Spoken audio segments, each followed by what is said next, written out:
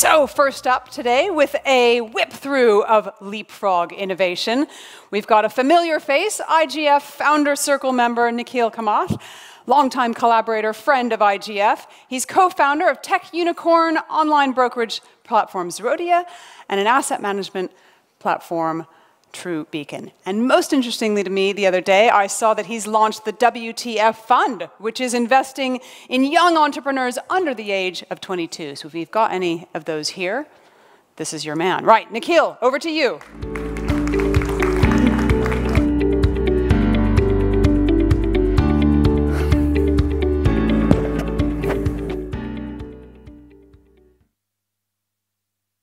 Edie just told me I'm speaking on my own. I thought she was moderating.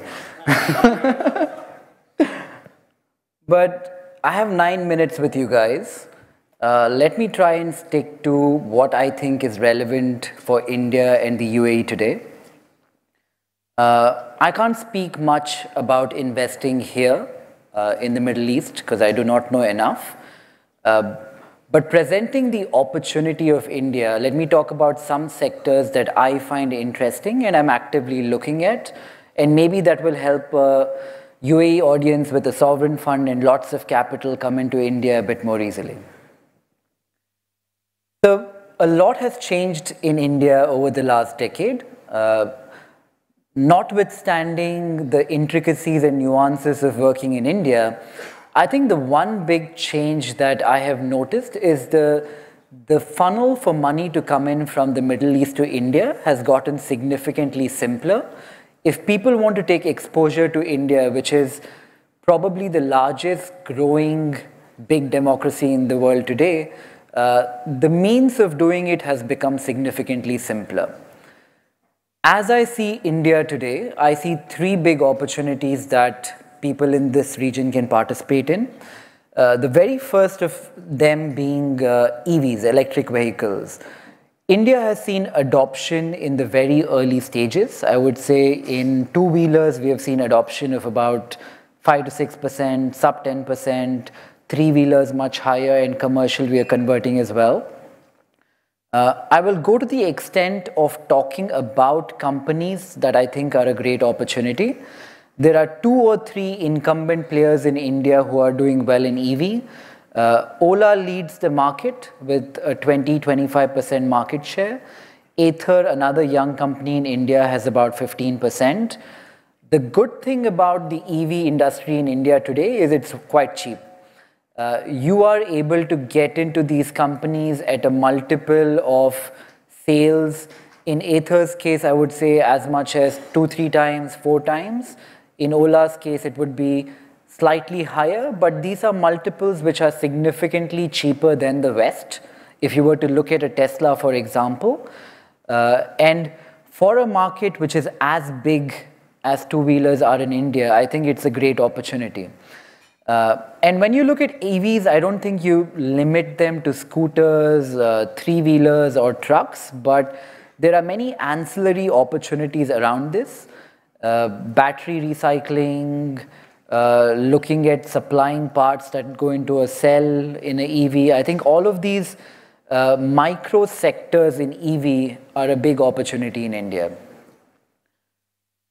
The second big opportunity that I'm looking at actively in India, I'm thinking me as an Indian living there, if I'm looking at something to invest in, will also make sense to you guys who are sitting outside of India. Education in a large way is getting disrupted in India.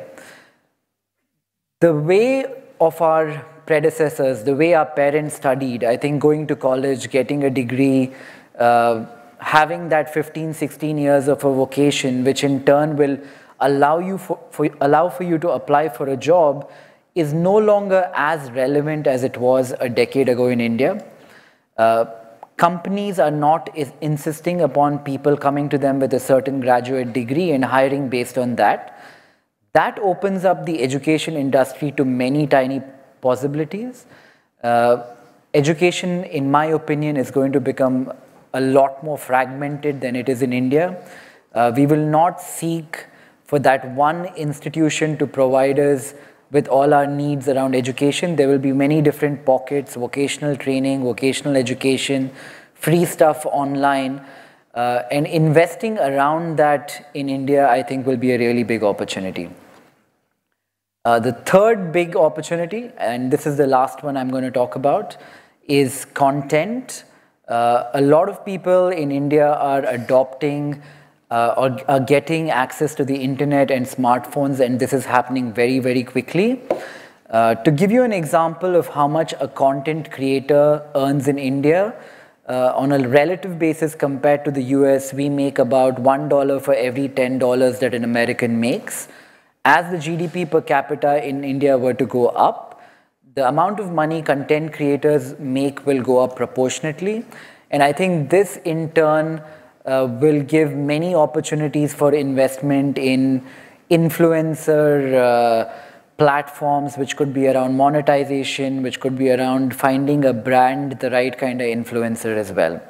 So I wanted to open up the conversation on these three broad topics, which I think are relevant and timely for people looking to get allocation into India today. With that, I want this to be more interactive, so I'm going to open it up to questions. And Edie had suggested we can pass a mic around if that works. I have 5 minutes left, so we could do questions for 5. Yeah?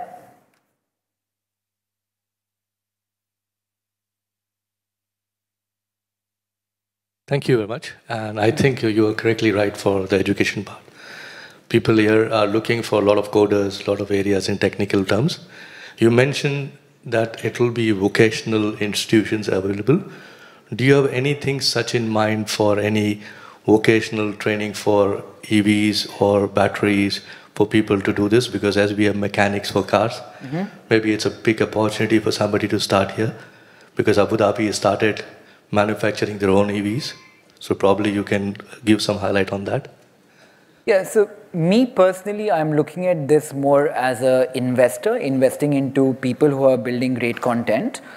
But if you're able to translate what learnings Abu Dhabi has had as a region in EVs into India, and you could do it via the internet, the open sourced internet, and I think there will be a lot of opportunities there. I can't tell you what specifically, but there are very many people in India wanting to know how they can start a business in EV, and maybe there are use cases in Abu Dhabi that can be replicated there. So if you put out content about what is working here, I'm sure you will find help for that in India. Thank you. Hi, Nikhil.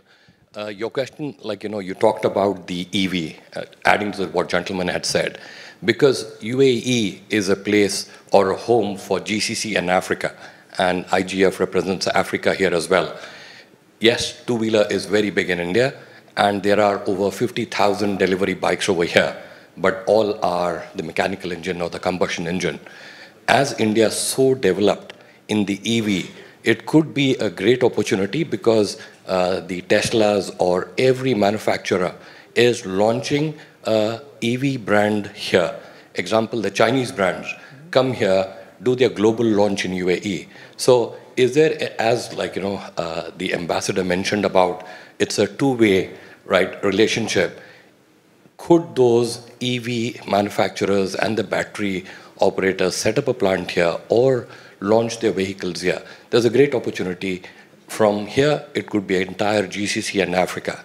So I'm just saying there is a great opportunity as you are funding into these technologies or so on, and there could be a great opportunity in this part of the world. Yeah, I agree with you.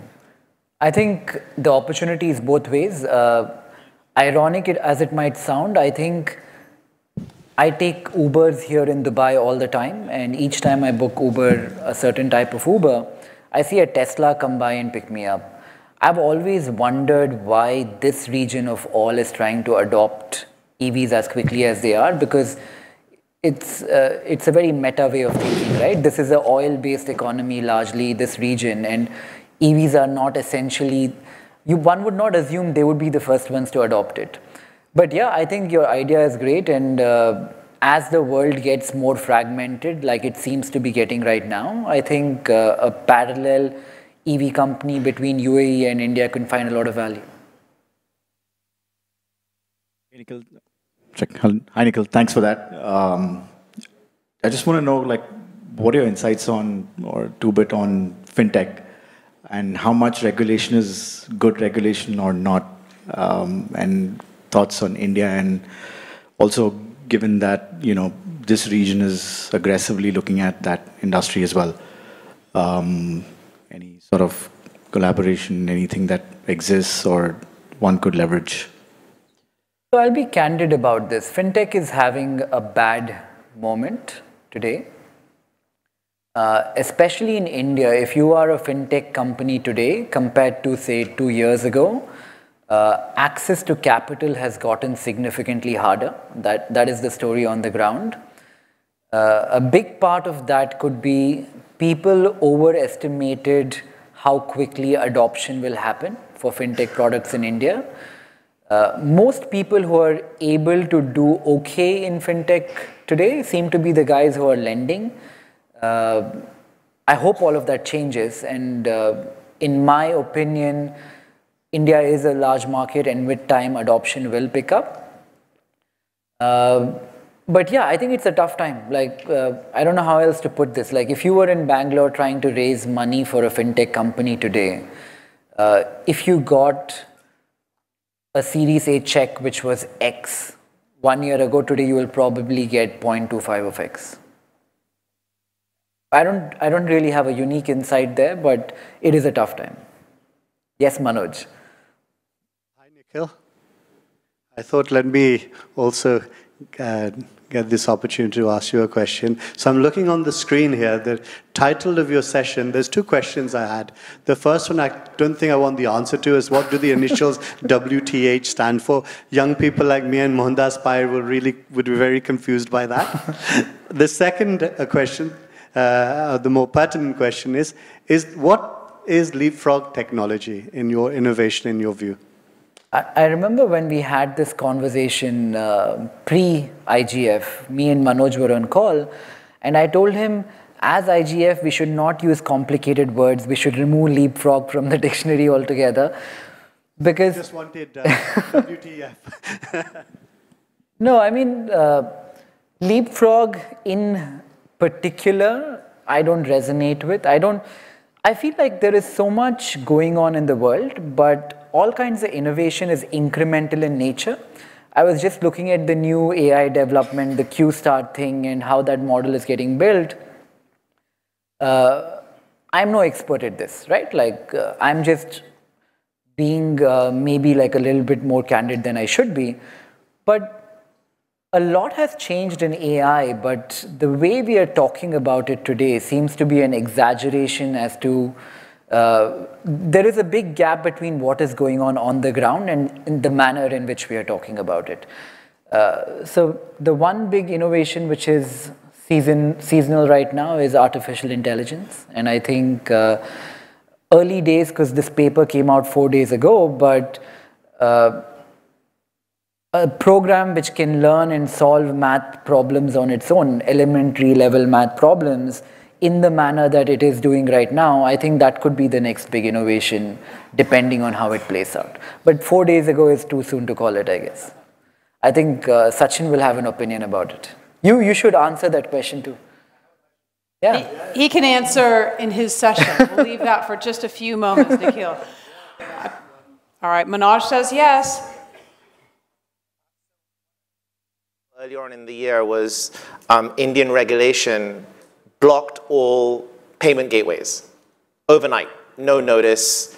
Out of 50 people approved, 49 could no longer take on new customers. What is your advice for global operators that are trying to operate in India to deal with this rapid inconsistency that keeps going on in India? Leave it to your friend to try and get an answer that could get you into trouble. Yeah, I think history has taught us that over-regulation, I'm looking at him while I'm answering this question. History has kind of taught us that over-regulation has not been good for capitalism. It has also taught us that socialism is worse off than capitalism. Are we nearing that point, especially in fintech, since someone asked me the question? I think a lot of what the Indian regulators have done in the last couple of years have been net good for the ecosystem. It has stopped us from getting into trouble when the Western markets did in many tiny ways. But are we nearing that point today, not just in finance, but in many different domains that we could say is nearing over-regulation? Might be. Yeah, I think so. I aspire to live in an India which is both capital account, current account convertible.